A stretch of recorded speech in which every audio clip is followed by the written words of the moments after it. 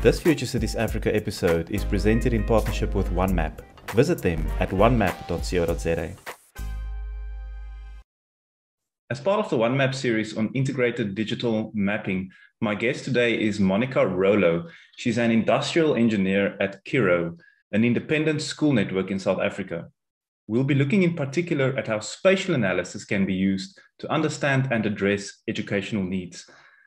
Before we get into that, Monica, welcome. Give us a brief introduction to your role and background. As you said, I studied an undergrad in industrial engineering. And what's amazing about industrial engineering is it kind of gives you a broad overview of a wide variety of different fields.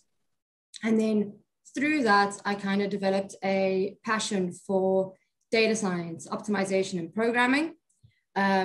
And then that's kind of why I decided to do a master's. So as I said, it kind of gives you, my undergrad gave me a touch of everything, but then I decided to dive deeper into the data science field. My master's kind of focused on obtaining optimal weighting areas for drivers of transportation network companies. So these are companies like your Uber, Taxify, Lyft, et cetera. And then these weighting areas were found by using unsupervised learning to cluster historical pickup points. As you can imagine, these historical pickup points are made up of latitude and longitude coordinates. And then that kind of gave me the exposure to GIS and spatial analysis. Where I am now, I basically work at Curro Holdings.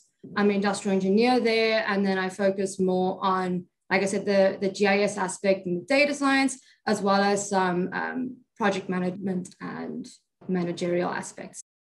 So you proactively use geographical information systems or GIS in what you do at Curro Holdings, but you didn't study GIS. No. So like I said, my master's kind of gave me that little bit of exposure to GIS. And then through that, I kind of understood the impact that GIS can have, even if it is just in a small portion of a study. If I could say anything, it's more that I use GIS to aid in my analysis. So I more used it as a tool just to enhance what I was already doing. And that can be applied to various things. You know, it just gives that extra aspect or elements to the analysis that wasn't present before. So what societal need does Curro Holdings address? Curro Holdings basically is an independent school network, and our vision is to make independent schooling available to all learners within Southern Africa. And then this is basically done by acquiring schools, developing schools, and management of independent schools throughout South Africa, as well as a selected few other areas throughout the African continent. And then through this, we also want to ensure that each learner is accommodated for. And then on top of that, it also adds to the placement of schools. So as you can imagine, we want to place a school where it makes the largest impact. And then that's kind of where the GIS and spatial analysis comes in. So Curro has got ambitious plans, but there must be some major challenges that you are facing. What are some of those and how are you addressing them? The major challenges, as you can imagine, it's a challenge throughout South Africa, is basically getting clean, reliable data. So if the basis of your analysis is incorrect, so for example, the location of learners is incorrect, then the whole analysis is unreliable. For example, determining learner numbers, et cetera, if we don't have the correct location of the learners, then we won't know exactly the type of learner we're getting in that school. And then another challenge, like I said, Curro has a very wide market. It's quite a challenge just trying to make sure that each learner, regardless of their background, regardless of their needs, is accommodated for and is satisfied and gets quality education. And then kind of looking at solving these three big major challenges that you've just mentioned, how are you using data analysis, geographical information systems, and these kind of newer type of technologies to solve these problems? The first one, basically getting reliable data. So obviously, if you do have sources that do have reliable data, then that's first prize. But if you can't, then the next best thing would be to gather the data yourself. So in the form of user forms, and if possible, try to include that geographical component. So maybe gather the data on a map. Just so again, it adds that extra dimension to the data that you're collecting. And then furthermore, make sure that data collection process, that the fields they have very little free text. So limit the user selection just to enhance the information and the quality of the information that you're getting. The second one, with regards to understanding the learner better, I think in that aspect, we try to, like I said, plot our learner information. And then through that, when we have our learner location, we can kind of enrich our current learner data with the area information, so that we know, okay, this learner comes from this type of area. Is there a lot of checkers in the area? Is there a lot of, just so we can better understand what type of learner we're dealing with. And then through that, we can enhance our schools and decide which schools to grow, which schools have more potential, and then also how we can market certain schools to get more learners of that type. And then furthermore, also evaluate our competitors. So see which schools have large competitors. Maybe that's why, we need to adjust our goals accordingly. So that's definitely how we try to get a better understanding of our learners. And then similarly, when we also know what the needs of our learners are, we can then look at how to adjust our existing schools with regards to facilities or with regards to offerings, as well as look at where to place new schools. So like I said, if we plot our learners and we see that there's a real need for a school in this area, then we can visually be able to say, okay, maybe this is worth looking into. And then that kind of solves our third problem of school placement. So we can look at where there's maybe a real need for independent quality schooling that will make a large impact to the learners of the surrounding areas. Can GIS be applied to solve problems in or assist with decisions made in other industries?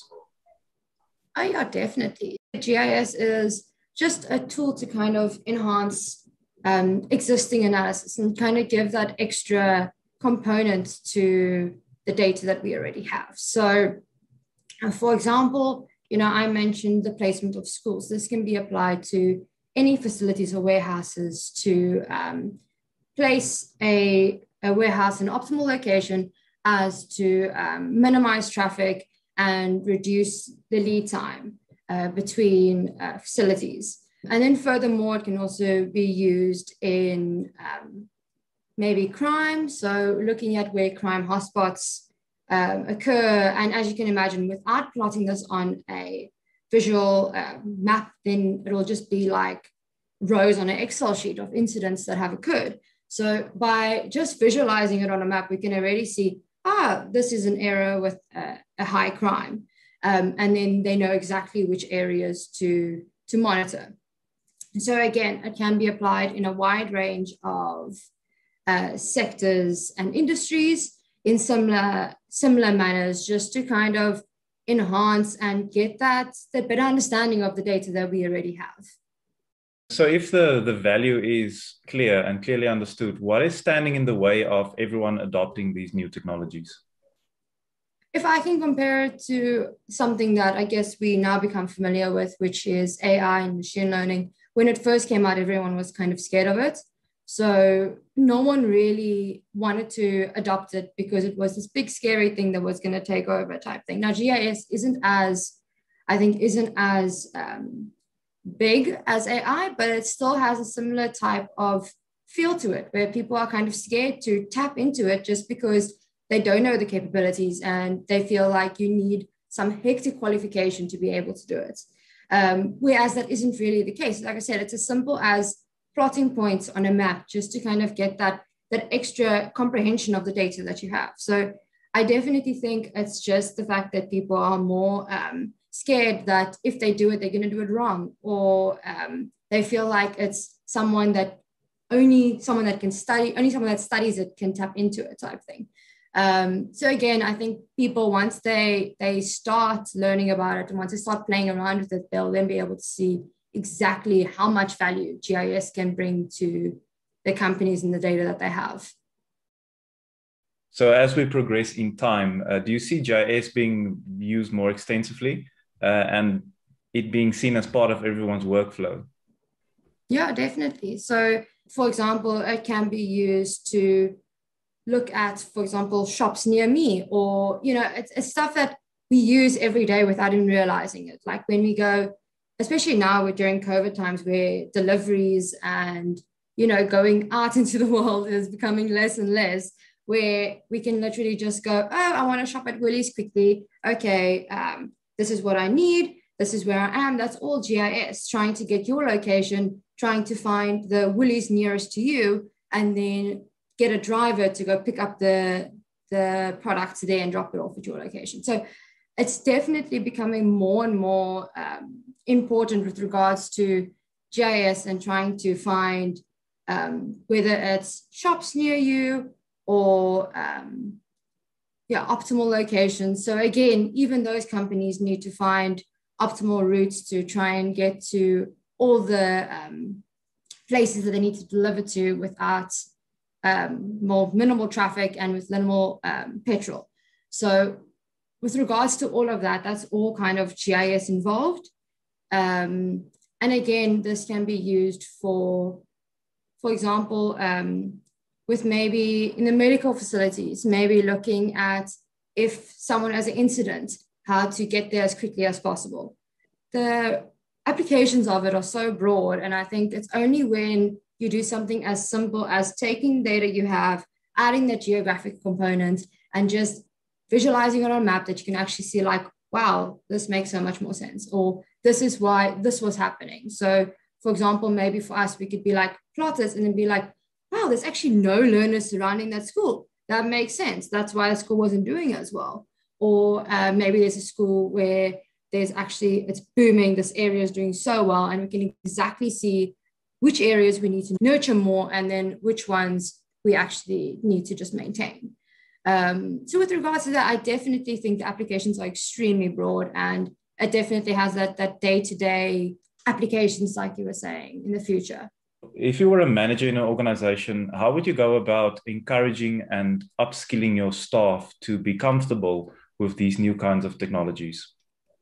I think the best way would be because we are, the way humans are programmed, we kind of want to see how it'll benefit us. So I think if you show them data that they're familiar with, that they've been working with every single day, and you show them how GIS can influence it and help them understand it better. So like I said, for example, if you're looking at the delivery service, if they want to see where all their people that they need to drop off to, if they can see that on a map before even starting their route, they can already get a nice overview of, wow, okay, this is exactly where I must go. That makes sense. Whereas if you just tell them, take route A, B, C, they're following those instructions, but they don't know why. They don't know if it's the best route. They don't know if you're wasting their time, et cetera, et cetera. So if you kind of just show them, give them a better understanding of why you're telling them to do what it is, then it makes them more motivated to do those exact things, right? So I think the best way to adapt people into GIS and to get them to use it is to show how it'll benefit them, and then also show them how easy it is to implement. So like I said, it's literally taking latitude and longitude coordinates and plotting it on a map. It's that simple. So I think if you just emphasize that and show them the value that it brings for minimal effort, then it's honestly, it's a no-brainer type thing.